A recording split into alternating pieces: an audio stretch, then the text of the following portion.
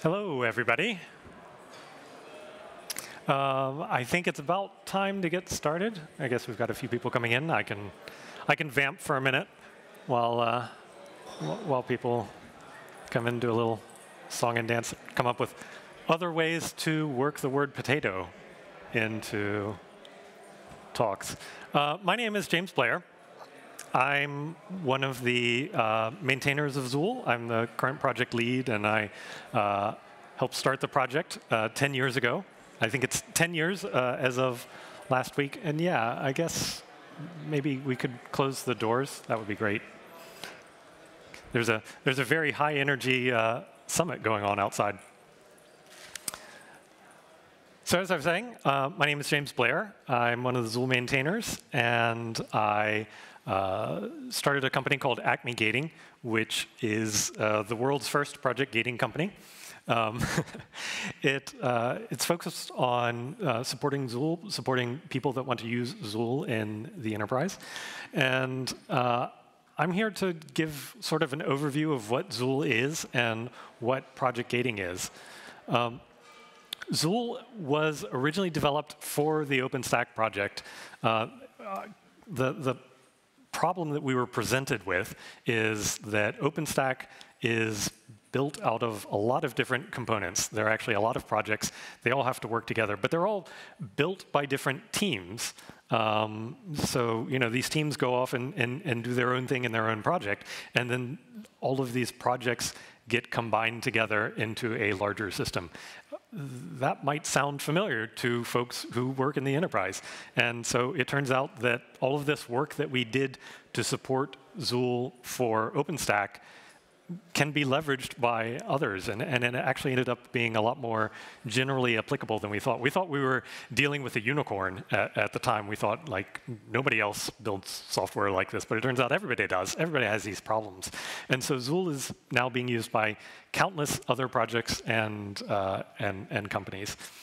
As I said, I helped start and maintain the Zuul project, and I'm now spend all of my time helping companies use Zuul more effectively. So why is Zuul interesting? A lot of things that we thought were really important when we were developing OpenStack have kind of made their way into Zuul and really define its character. One of the first things is that it's Git-driven. So in OpenStack, we intentionally developed a very strong code review culture.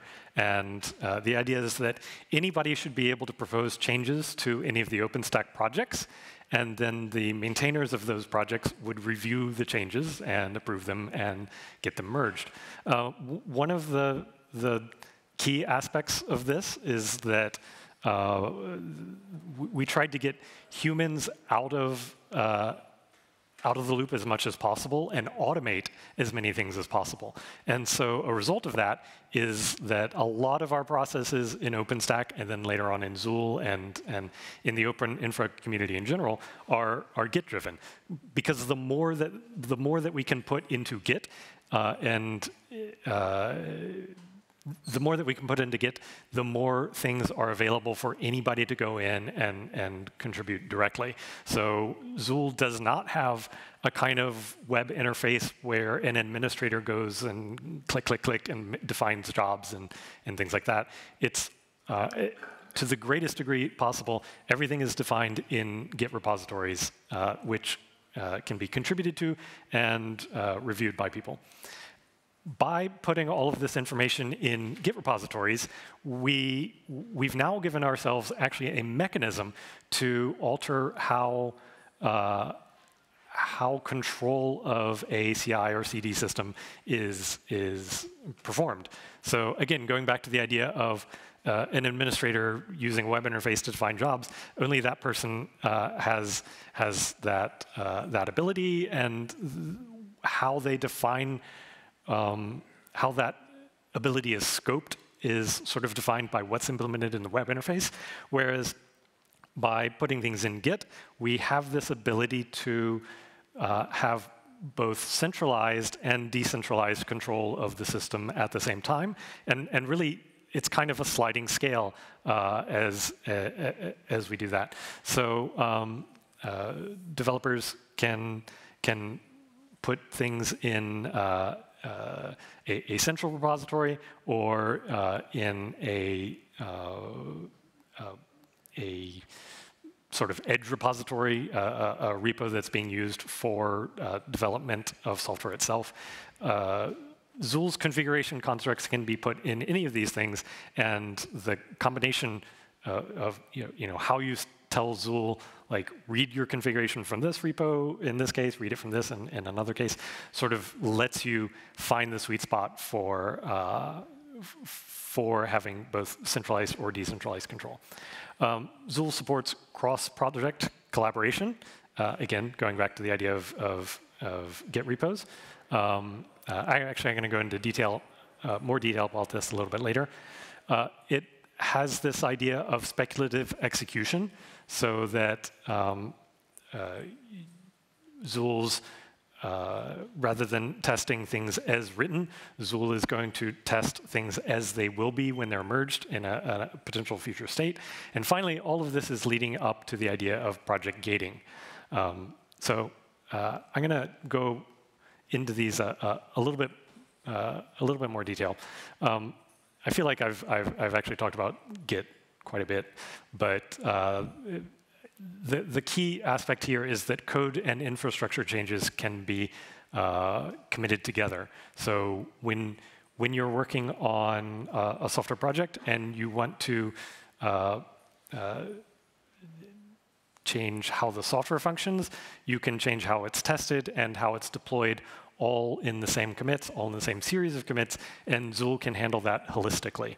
So it's really bringing the ideas of continuous integration and continuous deployment into the realm of development and doing all of those things together. Like I said, there's you have the choice of central or distributed localized control. A lot of that in Zuul comes from the idea of Zuul's tenants. Zuul is a multi-tenant application, so you can, as an enterprise, say, you could define a tenant for one part of your organization, another tenant for a different part of your organization, and those groups can operate the system effectively completely separate from each other. So this lets you save. It lets you run a much more efficient system. You can run a single Zuul for your entire enterprise and have as many tenants as you need to give local groups control there. And like I said, because things are in Git repos, you can share those repos between tenants whenever you do want them to collaborate. Zuul has the idea of cross-repo dependencies. And this is something that really hasn't shown up in any system other than Zuul in any significant way at this point. Zuul supports a number of different Git backends. It supports, Gerrit was the first one, and then we added support for GitHub and GitLab and Pagure. And what Zuul does is it actually doesn't care where the code comes from or where the changes come from.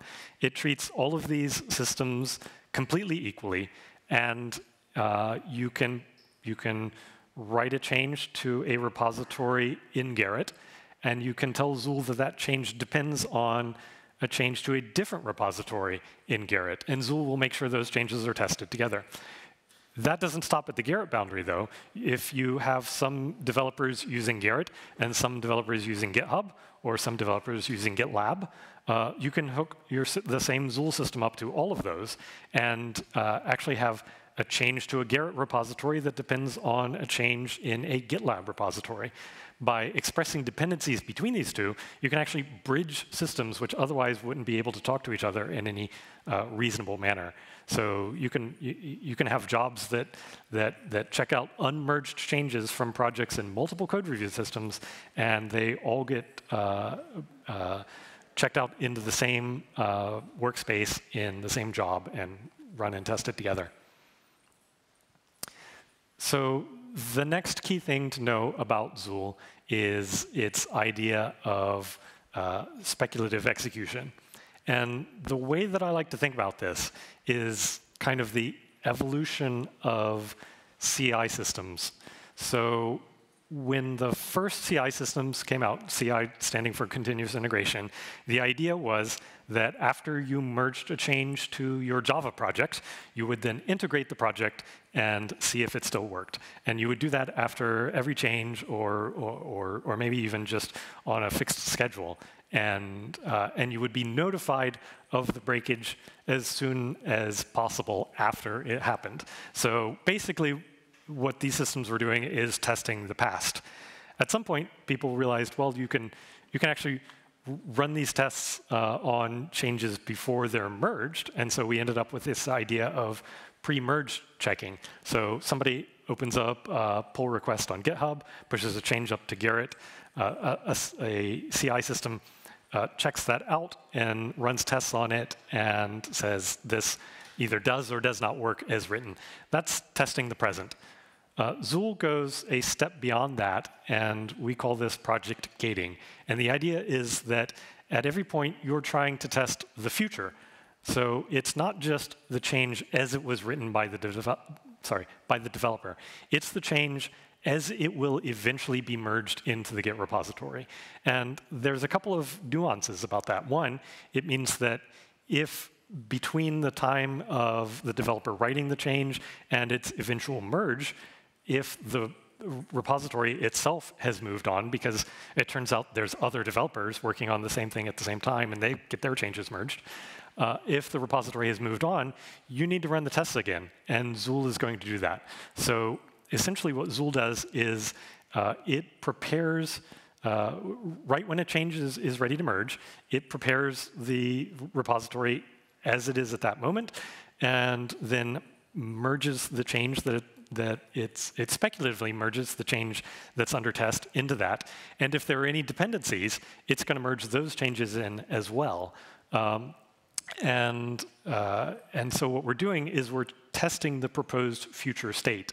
And if the tests pass, then we sort of atomically make that future state reality. So the guarantee here is not that the change worked when the developer wrote it. The guarantee is that when this change merged, it worked. And being able to do that, plus being able to combine it with other potentially unmerged changes, is extremely powerful. And it actually changes the way developers work. So to sort of take this idea from another tack, I would define the word gating as saying that every change proposed to a repository is tested before it merges. That's the simplest way of looking at this.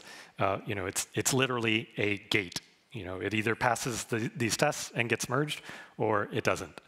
You can extend that idea with co-gating, where if there are changes to a set of repositories, again, think about the OpenStack use case where all of this came from. OpenStack has Nova and Swift and Keystone and all these other projects. In this case, you're looking at changes to a set of repositories merged monotonically, such that each change is tested with the current state of all the other related repositories before it merges. So the advancement here is the idea that we're not just gating changes to a single repository, we're gating changes to all of these repositories together at the same time. And then finally, Zuul goes overboard here and implements this idea of parallel co-gating, so that to do this more efficiently, we actually put all of these changes into a virtual serialized queue and test every stage of that queue with all of the changes ahead of it under the assumption that they're all going to pass. And by doing that, we're able to merge things a little more quickly. So you can imagine that a naive implementation of project gating might just test a change and then merge it, and then test another change and merge it. And if it takes you an hour to merge a change, you can't merge more than 24 changes to all of your projects in a day. And nobody I know wants to work that slowly. So by having Zuul start all of these jobs in parallel, it's able to increase the throughput of the whole system. So here's sort of a graphic view of that.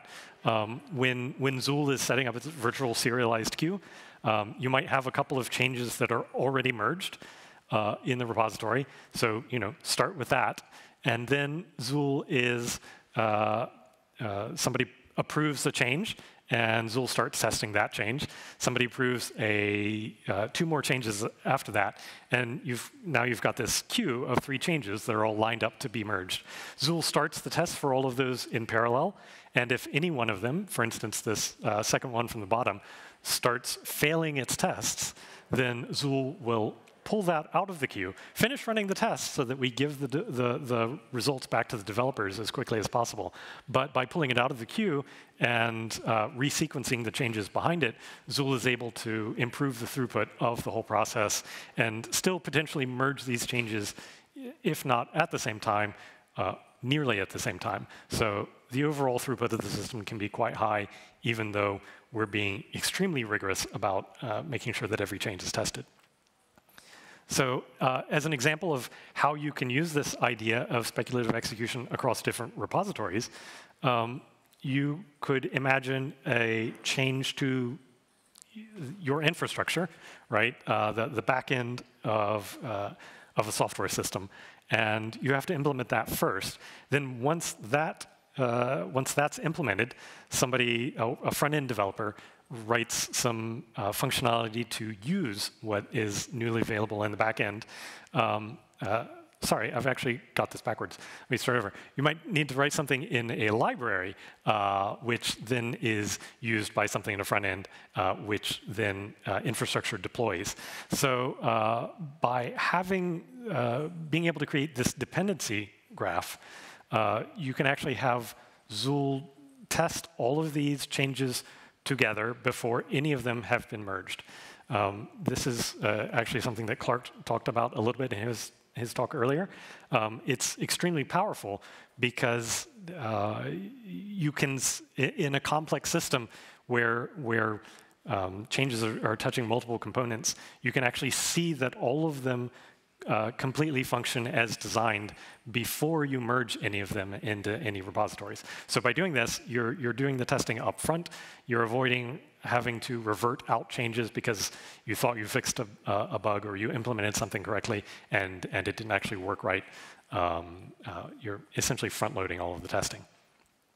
So this is going back to my previous illustration of speculative execution. If you apply this to multiple repositories, then again, say you've got some library changes, those have to merge first, then a front-end change, then your infrastructure changes can be all lined up behind that. So in this way, Zuul is enforcing the sequence of events as well.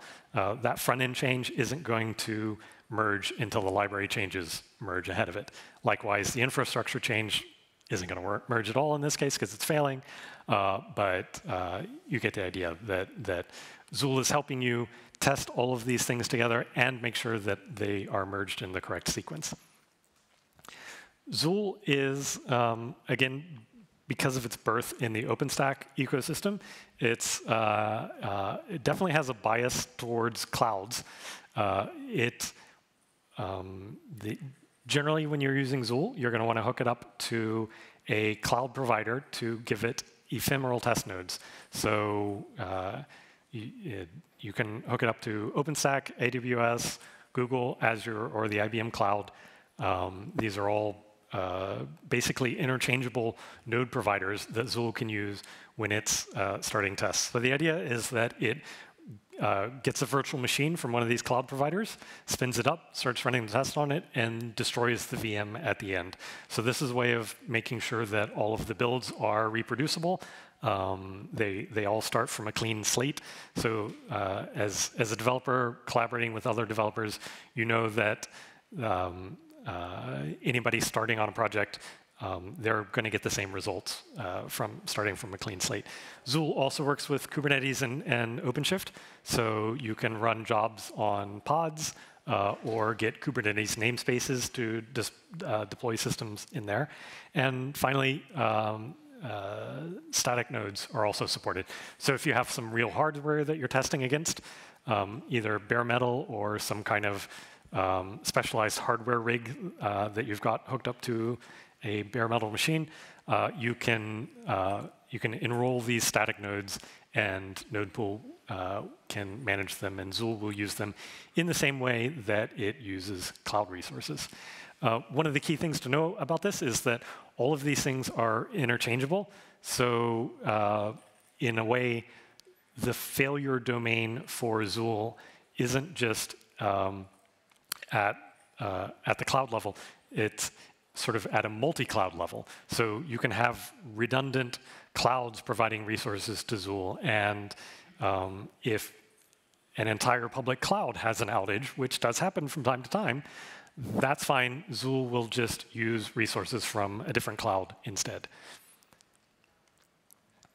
Zuul has native support for multi-node jobs. So if your job needs more than just a single node to run on, for instance, if you have a system where you need to set up a controller node, and then you have multiple compute nodes or something like that that you're testing out, you can tell Zuul to request multiple nodes at the same time, and your job can use all of those resources together. So it's a very expressive way of creating jobs, which is quite difficult to achieve in other systems, but it's very natural in Zuul. And part of the way it's so natural is that Zuul's job language is actually Ansible. So when you get to the point of writing what a job is going to do, it's, we thought about it and we're like, should we create yet another job definition, job control language?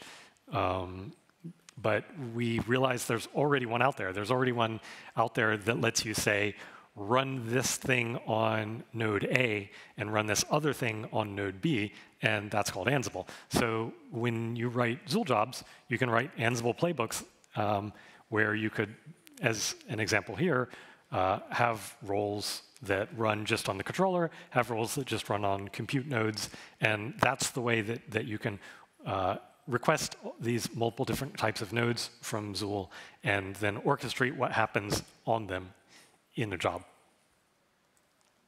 Zuul is also highly scalable. So it itself is, it's a sort of microservices-based application.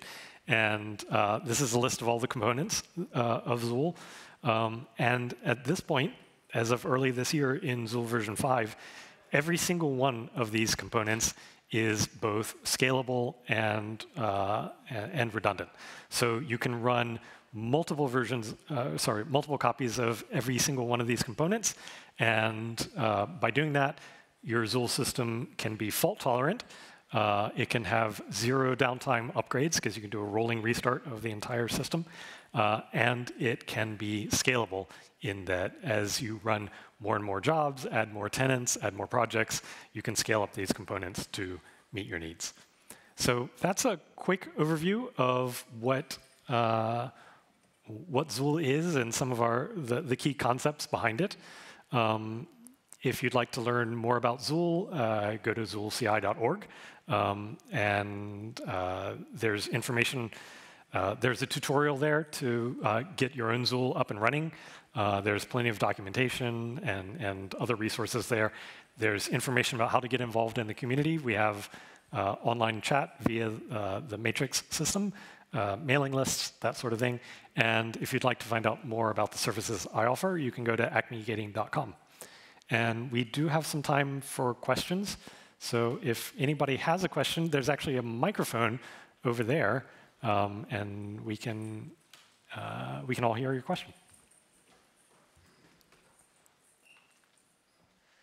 Can you speak to the relationship between explicit dependencies that are potentially cross-project that you express with depends on, and their relationship to the implicit dependencies that we get out of the DAG that we have in a Git repo, and how that works across multiple repos? Yes. And did everybody here in the room hear that? Great. I sort of used the word dependencies and glossed over the fact that there are actually a lot of different kinds of dependencies. And it is worth being aware of all of them and how to use them in Zuul. And then it's also worth being aware that once Zuul recognizes a dependency, it behaves exactly the same way no matter where it came from. So this is sort of, you know, earlier when I was talking about how you can incorporate changes from different code review systems, the reason that works is because by the time they show up in Zuul, Zuul doesn't care where they came from anymore or what kind of dependency there are. So yes, there are a couple of different kinds. There's the dependencies that come from Git itself. So if you have multiple Git commits, a sequence of Git commits sort of implicitly depends, you know, the one on the end depends on the one ahead of it, and so forth. In some code review systems, that's not a big deal because you're kind of like in GitHub, you make a branch and you put a bunch of commits on that branch and you open a pull request for that branch. And the pull request is what Zuul sees. And so Zuul is going to it's going to enqueue that pull request into its pipeline, and that's the thing that is going to change. And that's implicitly going to have all of those commits bundled up into it as a unit. In Gerrit, on the other hand, if you make a bunch of commits and then upload them, each one of those commits shows up as a distinct change in Gerrit. And so Zuul recognizes that, and it treats each of those changes, because in Gerrit, you can individually merge each of those changes, right? Obviously, in GitHub, if you merge a pull request, you've merged all of the commits. In Gerrit, even if you have a bunch of commits, you can still merge them one at a time. So Zuul implicitly treats those as dependencies between them. And so, you know, if you have a series of commits ABC, Zuul is going to enqueue ABC in that order and both assume and enforce that dependency series. Going back, I guess stepping up a little, there's the idea of cross-project dependencies, which obviously can't be expressed as Git commits, nor can they be expressed as pull requests in GitHub, because you can't have a branch that has more than one project in it. So to do this in Zuul, what we do is we add a depends on footer to the commit message in Gerrit or to the pull request message in GitHub.